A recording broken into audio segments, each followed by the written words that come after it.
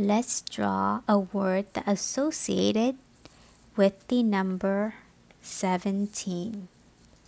17 is associated with the sound t, t and k, k, as in the word tick. Let's draw those small little ticks. To draw a small little tick, start by drawing a circle. Now, let's draw those many legs on the ticks. To draw the legs, draw a line going out and then down.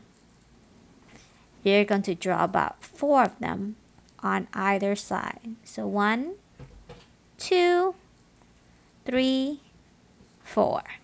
Do the same on the other side of the circle.